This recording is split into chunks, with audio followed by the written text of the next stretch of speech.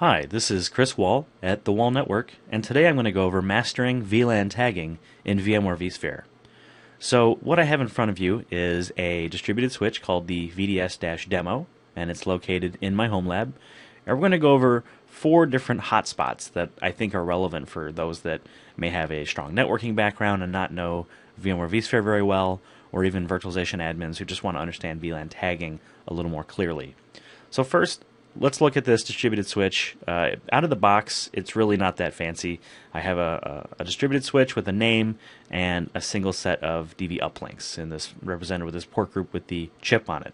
Now the first hotspot I want to point out is that you don't really need to do anything to this DV uplinks object here. It just kind of exists here to tie in the physical uplinks on the hosts into a port group, so to speak.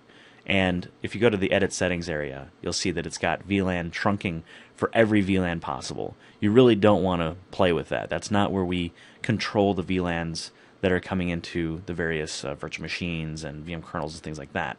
So for the most part, leave this alone. Don't touch any of this stuff in the uplinks. What you'll want to do is carve out port groups. Port groups are a way that we can logically assign access to your virtualization environment. And it's also how we can present different types of tagging. So let's go over the 3 examples that will be included in this video. I'll make a new port group just by right-clicking the switch and activating the little wizard here. We'll give it a name. The first one we'll call it No VLAN, because we're not going to do any tagging. And you'll see VLAN type route now is none. So what this will be used for is a use case where if you have a native VLAN set on the physical switches, this port group is going to receive that traffic. Any packets that are being sent through the DV switch that have no VLAN tag on them will respond to this port group, so your native VLAN. Or if there just are no tags on the physical side of the switch, and you don't expect to receive any 802.1q tags at all, you would want to make sure that the VLAN type is set to none. So if I click Next and Finish, you'll see the port group appears right there. We've got the no VLAN port group. And I could then assign virtual machines to this port group. In a total of 128 ports are available. You can raise that or lower that real time, and in vSphere 5.1 it actually has elastic ports in such a way that if I hit the 128 number, it'll go ahead and dynamically make 129th port when I need it. So it's pretty hands-off. You don't have to worry about that kind of stuff. Anyways, let's go to the next type of port group. Right-click it, New Port Group. This one we'll call VLAN 123. Because I want to pass traffic to VLAN 123.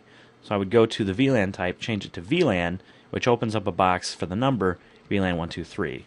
And this is what's commonly known as virtual switch tagging, in that the tags that are received by the switch are then analyzed, and whenever it sees VLAN 123, it sends them to this port group and strips off the tag. So the virtual machines don't even need to know anything about the tagging. It'll just receive traffic meant for VLAN 123. Now you can also have other port groups with VLAN 123, and if the switch sees that it matches the MAC address for one of the virtual machines, it'll make sure that it gets the traffic.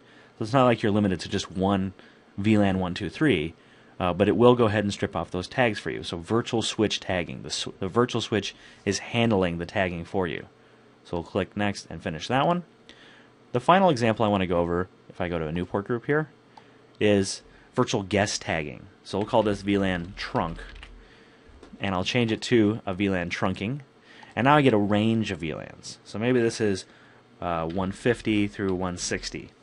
Now the difference here is that the virtual switch is not going to pull any of those tags off for those VLAN ranges. It'll just listen to the 802.1q tags when it sees something between the range of 150 and 160. It'll make sure that it's sent to this port group, but the tags will still be intact. So that's why it's called virtual guest tagging, in that now the virtual guests are responsible for being able to read, analyze, and strip off the tags for those VLAN ports. And then, consequently, in the reverse, they'll need to be able to add those VLANs, those tags, to their traffic that's leaving the virtual machine. So that's basically how that works. You don't see the VLAN trunking all that commonly, unless you have a virtual machine that maybe is acting as, let's say, a virtual router or switch, or something that needs to understand. Maybe a virtual storage appliance might need a couple different VLANs on there. But that's how you make that. And there we go. So we've got no VLAN, I don't think I mentioned it, but this is external switch tagging because the virtual switch and the virtual guest are completely ignorant of the tags. You've got an actual VLAN port group, which is the virtual switch tagging, which is kind of like an access port for the virtualization environment. If the traffic comes in that matches that VLAN, the virtual switch will go ahead and remove the tag, or if traffic comes into that port group going out, it'll add the tag, and that's it. The guest doesn't need to be even aware of tagging. And then the final one, which is virtual guest tagging, where we're passing along a range of VLANs. The traffic is sent to the virtual machine fully tagged, and it's up to the virtual machine to both peel off the tags and add the tags as traffic comes in and out. Thank you for watching this video. If you found the information valuable, make sure to click the like button. And if you'd like to see more videos on my channel, please become a subscriber. For more articles on technical solutions and home lab building, achieving certifications, and so on, head on over to wahlnetwork.com. Thank you.